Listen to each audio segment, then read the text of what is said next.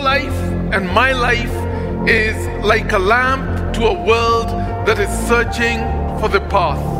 We have become the example of Christ, and we are now the light of the world. Can the world see the radiance of Christ in you?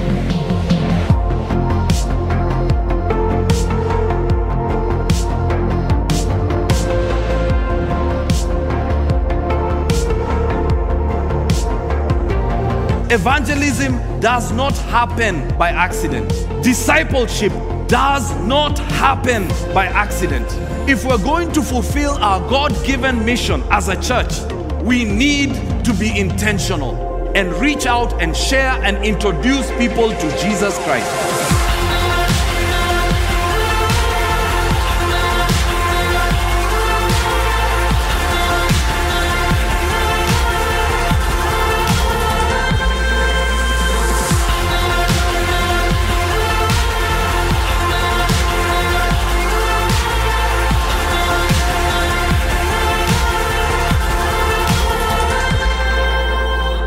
Africa is an amazing continent with 50% of its population under the age of 18.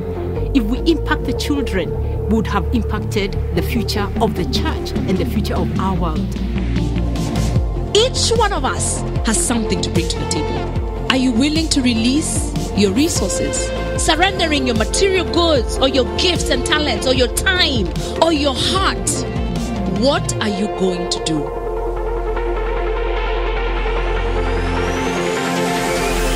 If we're going to plant the 300 churches, if we're going to reach out to 1 million people through evangelism, if we're going to disciple 100,000 in this nation, and if we are going to have an impact with the poor, with the needy, with children, with all the others who are part of our communities around us, it's not going to happen unless you have committed yourself to the purposes of God and you have been faithful to live by those purposes.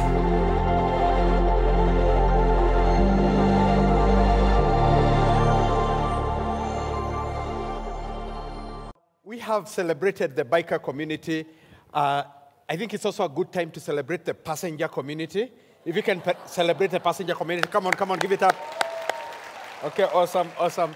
Yeah, we are all passengers, and I was going to say something about border borders, but then the border chairman came, so I'm going to refrain my remarks to a private conversation about that. By the way, anybody ever been a passenger on a border in the city of Nairobi, like on the streets?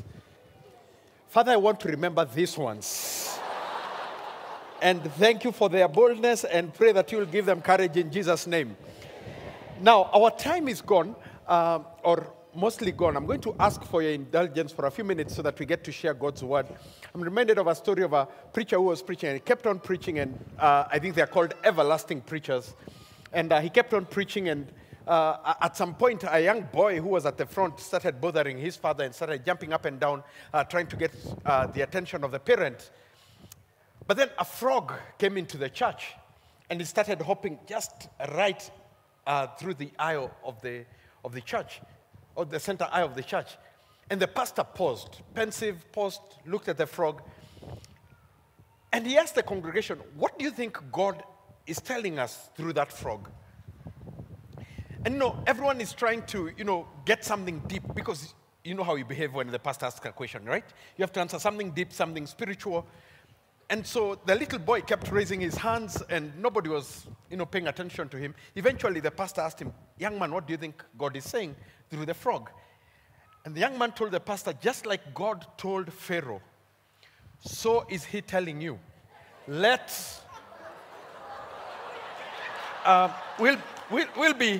be doing that. We'll be doing that in a moment.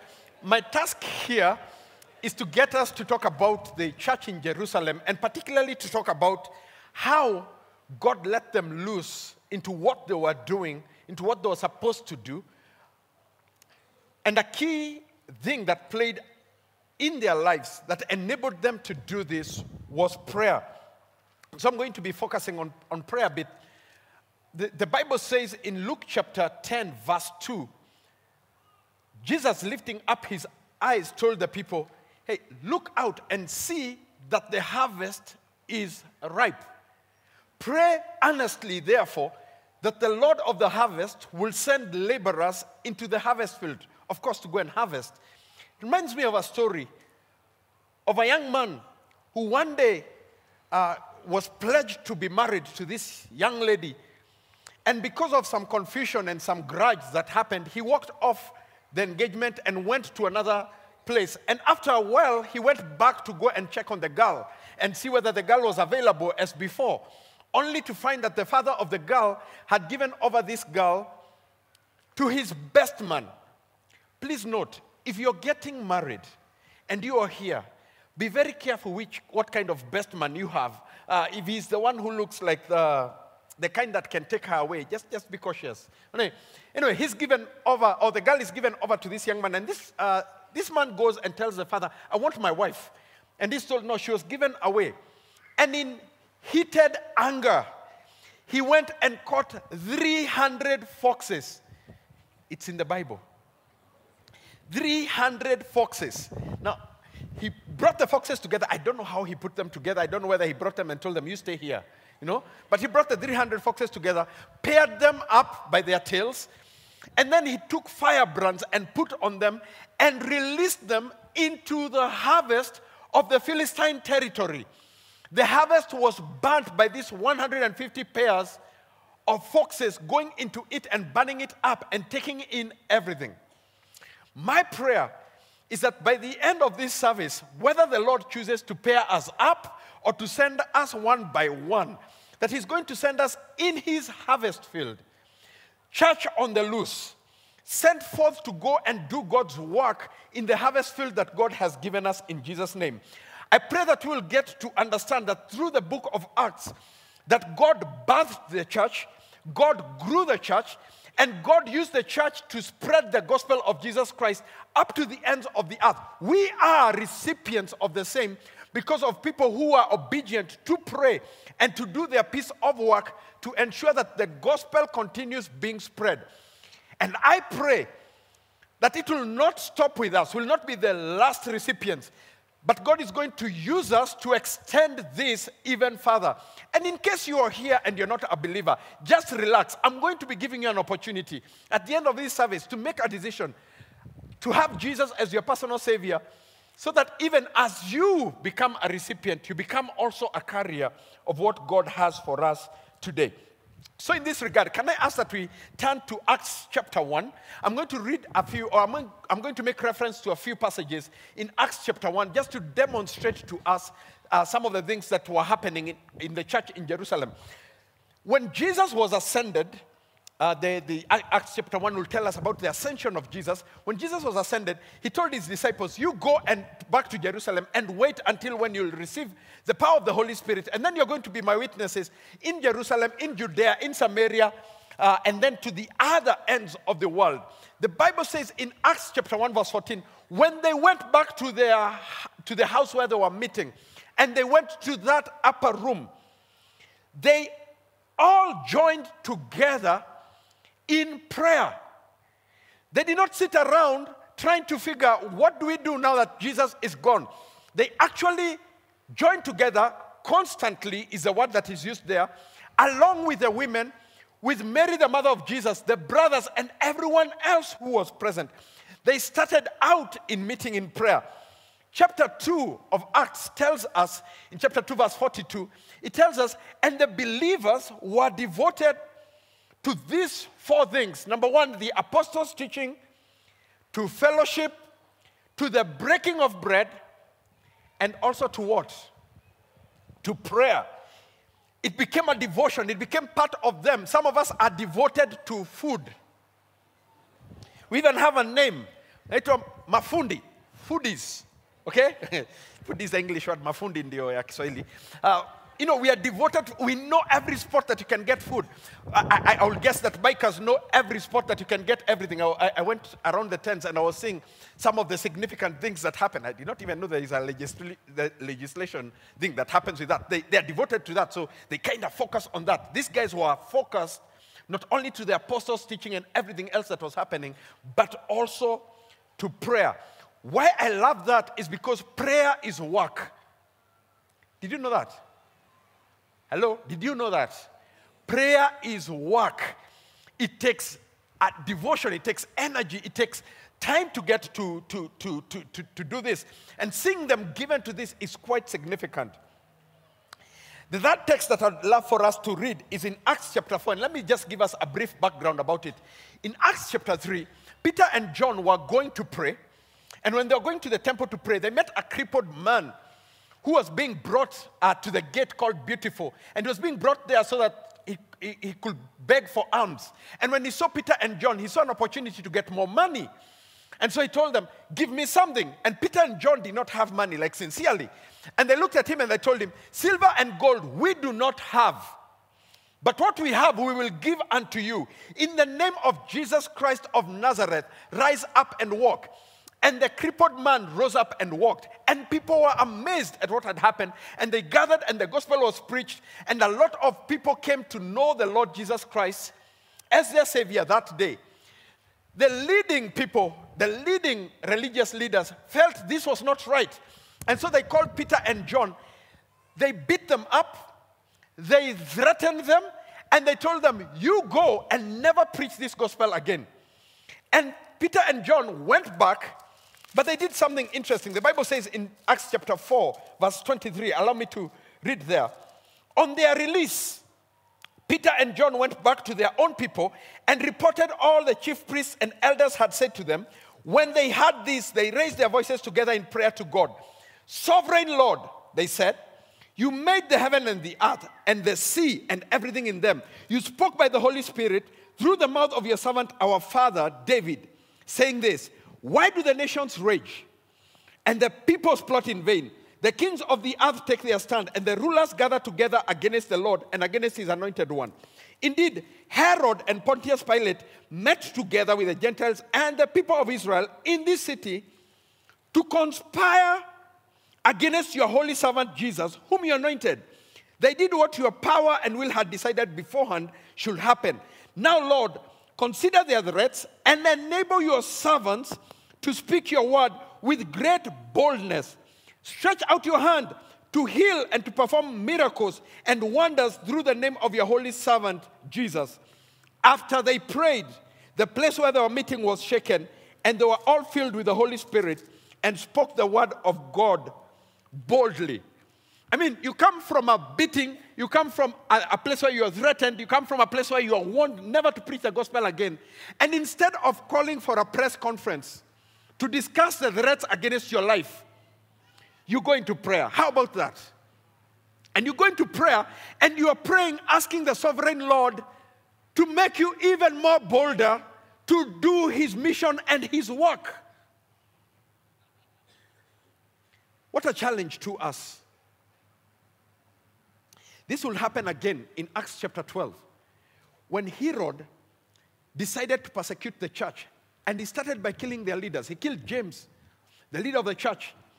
And then he arrested, the Bible says, the people are pleased. And so he decided to arrest Peter. And he arrested Peter. And he put him under chains. And he put him actually between two soldiers who guarded him and other guards at the door. And then 4 duties of soldiers just to make sure that they are not tired. But the Bible says in Acts 12, verse 5, that the church earnestly gathered to pray. And they prayed, and the Lord did a miracle. That same night, an angel of the Lord came and broke the chains under which Peter had been chained and walked him outside. And when he walked him outside, he got him into this place where Peter kind of woke up and figured, this is not a vision, this is reality. You know, I am being set free here. And he walked right back to one of the homes where the believers were gathered to pray for Peter to be released. And a lady came to the door. When Peter knocked, a lady came to the door. And her question was, when, you see Peter and you go back and you go like, Peter is at the door. I mean, the practical thing is to open for Peter to come in, just in case the kanjo is following, right? And the guards, that's what you do practically. She went back to tell them, hey, Peter is at the door. And they could not believe it. And they went back and they received him. And they rejoiced together over what was happening. Key point, the church was there, gathered to pray for Peter. It's remarkable that this church prayed. They prayed when there was trouble. They prayed when there was joy. They prayed whenever they had a chance. They kept their regular schedule of prayer. Their leaders were persecuted, and the church prayed. Their leaders were released, and the church prayed. They included everyone in their prayer gatherings. Women, men, leaders, the apostles, Jesus' brothers, who must have been close to Jesus, and even house servants who were there. And I believe if as Nairobi Chapel, if as believers, God is going to set us loose, God is going to set us on fire. If you can put that image up back again of a church on the loose, you see somebody just taking off. I almost thought it was for Bikers Day because there's some flame at the back. Somebody taking off. If there was a way that God will get us to go out on fire and become loose and do what God desires for us to do, then we have to become a church of prayer. We have to emulate the church of Jerusalem and become a church of prayer. Now, I know that there are believers who are in here and people who love listening to God's word and would love to go home with a point or two, at least to say the preacher said something. So here's point number one. The church in Jerusalem had collective prayer. Collective prayer. That is quite significant that the Bible points out that to us, that they were marked by collective prayer. Now, I do believe that they had time for personal prayer. After all, Jesus had set an example for them on a daily basis. For 3 years, he had taught the disciples, he had taught those who followed him that this is important. He'd go to the mountain by himself or on the side a bit to go and pray. They knew it. So, personal prayer is important. But there is something powerful about collective prayer. There was something powerful about collective prayer in the church in Jerusalem. There is something powerful about collective prayer when we start doing it here, right at Nairobi Chapel. You see, what collective prayer does is that it removes from us that personal, selfish focus. When I am praying for myself, I lead a church, but when I'm praying for myself, I pray for the needs around me. I pray for a car. I pray for an increment in salary, Pastor Nick, just so that you know. We pray for promotions. We pray for God to open doors. We pray that we will be safe. We sprinkle the blood of Jesus and apply it everywhere as concerns our lives. But did you know that when you meet to pray, maybe as an e-group or as a small group, I don't know whether the Nyumbakumis get to pray. I am interested in the Thika Road one, okay? Whoever is sharing that, please see me. I'd love to hang out with you guys. When you meet as a group and you start praying, there is something about people starting to share their needs that makes your needs actually fade in the eyes of everything. You come to pray together and you're asked, what are your prayer requests? Now, some of them are unspoken, but let's talk about the spoken ones, okay? And you start saying, I am trusting God for a promotion. And people go like sour. The next person says, I'm trusting God for a job. The last 2 years I've not had a job. All of a sudden, your promotion, as much as you want it, are we together? Some of you come, pray for my husband. I don't know what is going on with him. Another one says, pray for me for a... Yes. You get, there is something about your selfish focus or personal focus that shifts when we start praying collectively. And what would happen with the Jerusalem church is as they continued praying collectively and communally, God kept pointing out that my mission for this church and for this gospel is bigger than your personal needs. I am going to provide for your personal needs, but you better focus on why God is present in your midst. My prayer is that Nairobi Chapel soaks itself in collective prayer so that we are able to do this. Now, I do realize that 2 of the meetings that people barely attend are evangelism meetings and what? What is that? Shindwe. Evangelism meetings and what? Prayer meetings. People barely go for them. And we are never going to exercise the spiritual power God has given us until we start exercising the place of collective prayer. Never going to have that. In fact, one of the tragedies we have as a church, and I say this knowing that I'm part of the problem, maybe by declaring it from the front, is having an intercessory department. And people love the intercessory department because they know those people are praying. They have the gift of prayer. Me, I have the gift of singing. The other one has the gift of ushering. And I have the gift of shouting to the Lord. And so on and so forth. And we continue like that. And sometimes what happens is we think because others are praying, we are not going to pray ourselves. I hope and I do believe that God is calling each one of us to that place where when we are called to gather, whether it's earlier before the service starts, or maybe it's during the service, or maybe it's that special service that we have once a month on the last Friday of the month, where we get to come and praise the Lord as we pray together. We gather and pray collectively, and God is going to do something different in our midst. There are two things that collective prayer does. Number one, it broadens our focus. It makes us to see things in a broader perspective. Helps us to do that. But number two, it helps us to be bolder. Not just broader, but it helps us to be bolder, in our prayers. And so I ask and I encourage us, if we're going to be the church on the loose, if we're going to emulate the church in Jerusalem, then we better meet together and get to pray. But number two, apart from collective prayer, was consistent prayer. Remarkable, consistent prayer. Chapter 1, verse 14 of Acts says, the believers, those apostles, they met constantly in prayer. Chapter 2, verse 42 says, they were devoted to prayer. Chapter 3, verse 1 says, when Peter and John were going for the hour of prayer, in other words, there was a set hour where they would go and pray. The other day, we were coming from Busia, and we were delayed at the Busia border and coming back to the country. And there was this one passenger who was seated next to us of the Muslim faith. And we were seated with this pastor friend of mine. And we had noted that on the way, he would just pause at a certain hour and get to pray. And we are here complaining at the border. There was some ruckus that had happened at the border. And as good Kenyans, we were there complaining and, fighting for our rights. Only to realize this guy has gone for his hour of prayer. Two pastors busy fighting for their rights. This fella has gone for his hour of prayer. We came and stopped in Kisumu, and we bought lunch. The fella bought a few things, wrapped them up, went to a room, washed his feet, and went to pray. 6 p.m. found us somewhere on the road, still coming this way. He took his time, prayed, then he opened his food and ate. How many of you have a regular eating time?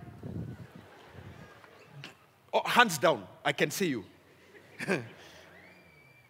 How about you have a regular time of prayer, such that it's so consistent and so constant that it is part of your life as it is part of your breathing? Because there is no revival that is going to happen. There is no urgency that is going to be built in us unless we are in that place where we are constantly praying. January has a tendency, I'll tell you about Ruiro. January has a tendency in Ruiro to bring people to church, and they're coming for the touch of God. At the beginning of the year, Pastor, pray for me, touch me with oil, and so on and so forth. How about you consistently pray if these matters are that urgent? Some of us pray for our parents or for our siblings or for our children to get to know Jesus Christ as their personal Savior, but we make mention of it. It's not a constant or a consistent thing. It's not going to change things. We need to be serious about it. If we're going to be the church on the loose, then we better be consistent about what we pray on and we pray about. There's a church in our neighborhood. Man, they pray all the time. Let them pray. I'm okay with that. It's just that from time to time they use the PA to pray. And I'm thinking, you are 5 of you. Why do you need? God is already hearing you. It's a time I wanted to nap. And this guy is from Uganda. He just picks the mic and starts speaking in a language that I do not understand. And I can no longer nap. And so a while back, but there are two of them consistently praying. That day I told my wife, I need to pray for jobs for these two. So that they are not available in church to pray. And then it hit me. At the very least, they are praying. And so I invited their pastor to our church. I sat down with him and told him, what is this that you guys have that you are always praying? How have you set your congregation to always pray? How about you come and teach us how, as Trinity Chapel Ruiru, we can be praying all the time? How about that? Imagine if this space, whenever we walked into it, there were people who are consistently praying for the church, praying for the gospel, praying for the mission of God, praying that the church is set on the loose consistently. But number three, not only were they collectively praying and consistently praying, there were concrete results from their prayers. Concrete results from their prayers.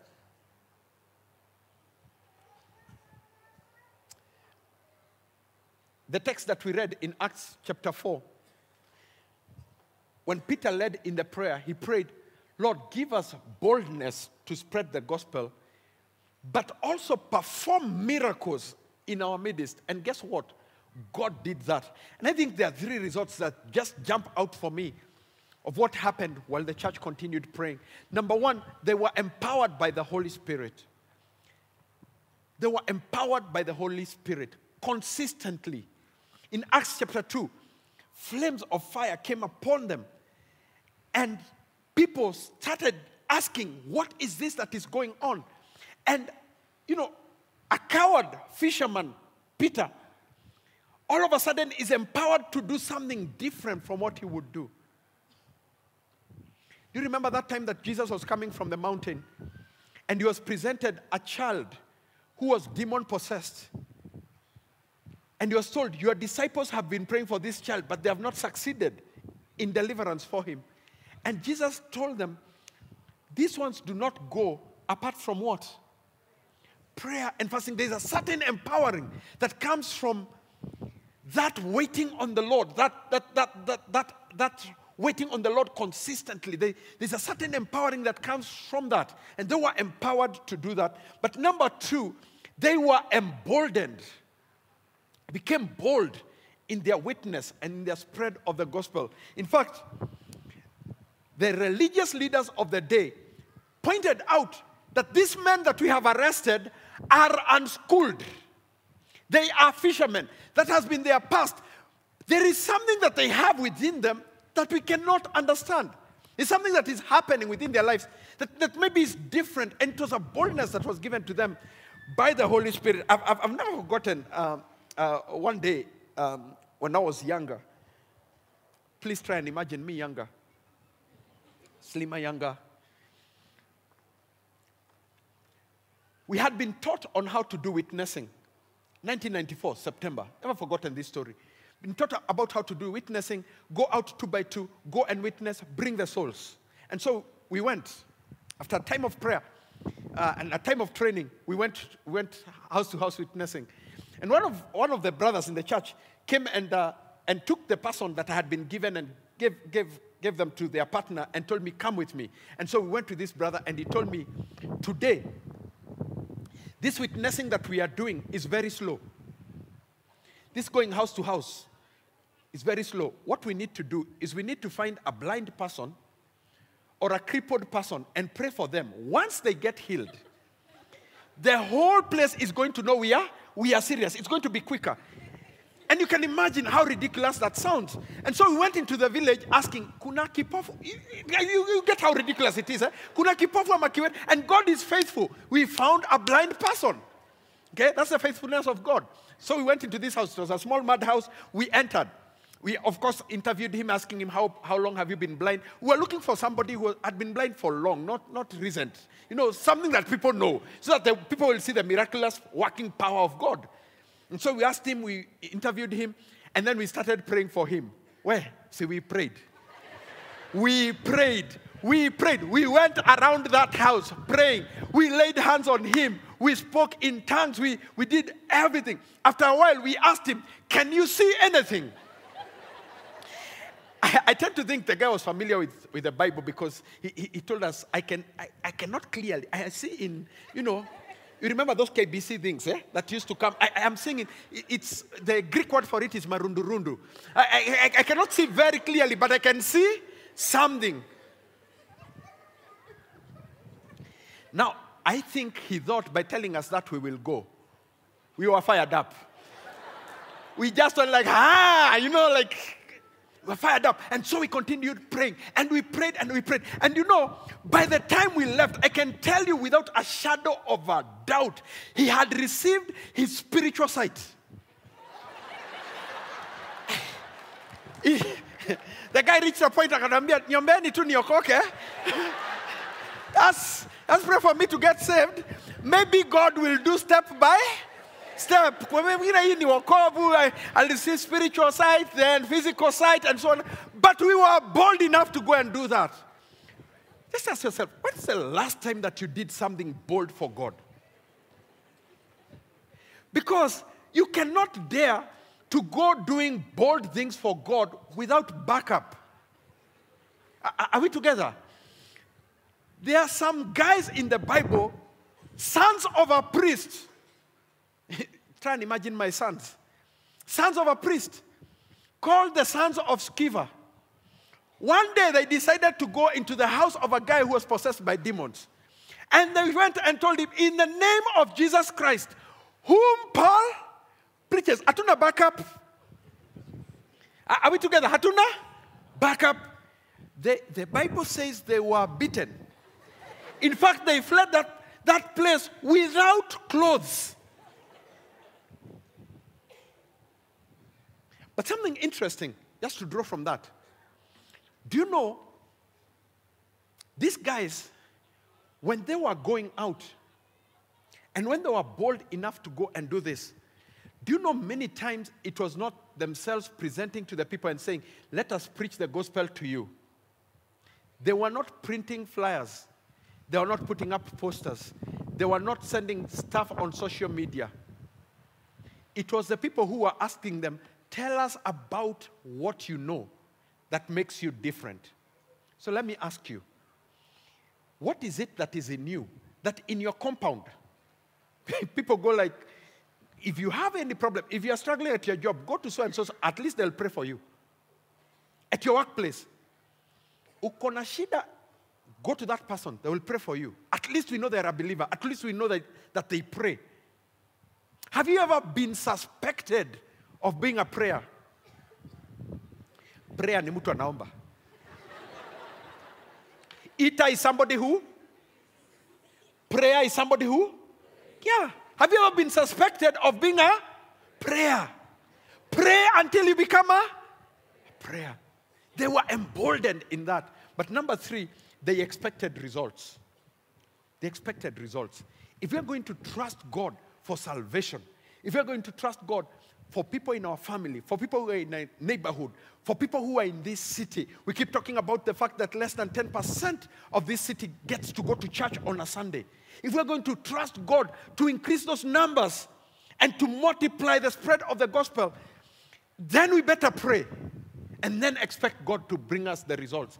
These guys never prayed without expecting something to happen. Bishop Marvin Winans, during the 100-year celebration of Azusa Conference, he said that when Peter and John went out and they met the cripple, they told the cripple, silver and gold we do not have, but that which we have we give unto you.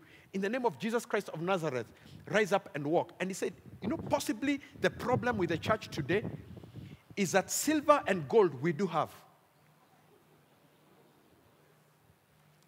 And maybe we have not learned how to depend on the name of Jesus as a saving power, as the empowering power, as a trust that we have, as a place that we can go and call on his name and trust him to do something in our lives. My prayer is that Nairobi Chapel is going to be different.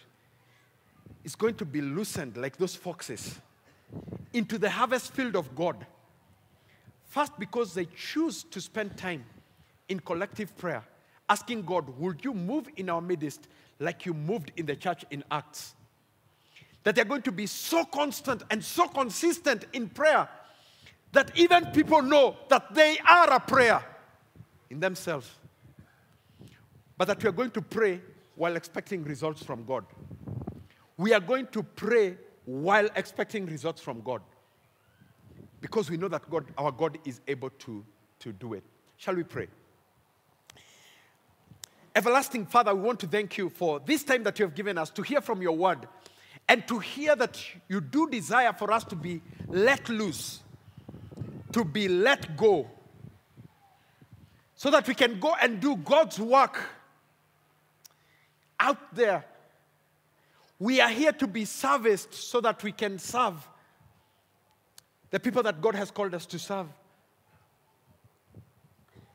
And today I want to pray that you will start turning us around even as a congregation.